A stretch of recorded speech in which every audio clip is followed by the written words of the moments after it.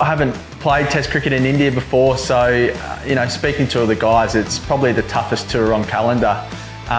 So I think it's really exciting to go and experience their conditions. I think the way that we're playing at the moment as well is a huge opportunity for us to win, like I said, probably that toughest tour, toughest series in the calendars. So yeah, super excited to get over there. I think we get 10 days over there before the first test, which will give us a great lead up, practicing some spinning conditions, and yeah, no doubt get used to the heat as well. So really excited. I love touring India for the fact that the crowd is always packed out. It's going to be loud, it's going to be noisy, it's going to be hot.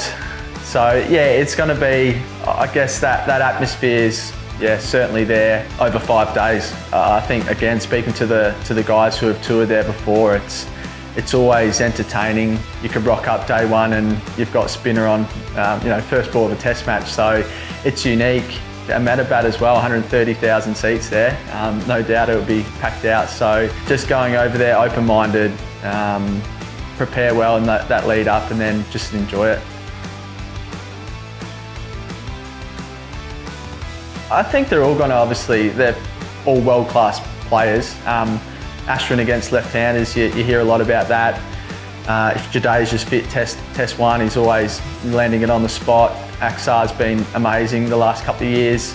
And then you've got reverse swing that comes into it as well. So yeah, huge challenges. I think as well we're going to line up pretty well against them. I think our batters are prepared for spin. You know, Marnus is playing as well as he's played.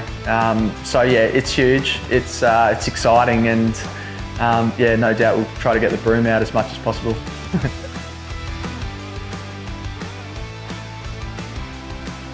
Facing a lot of white balls at the moment. Obviously, Big Bash cricket's underway, and hopefully, you know, finals cricket for the strikers.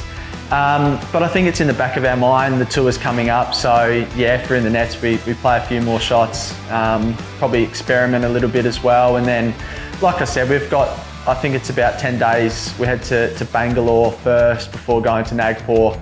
So there'll be opportunities to, once we get over there, yeah, acclimatise ourselves, practice the reversing ball, practice sweep shots. I think as well, over the last sort of 6 months, we've had Pakistan tour, we've had the Sri Lankan tour, so you know, a small taste of some spinning conditions, and then yeah, get into it, trust our method, and yeah, I think probably for me as well, it's enjoying, I think, the competition and new experience.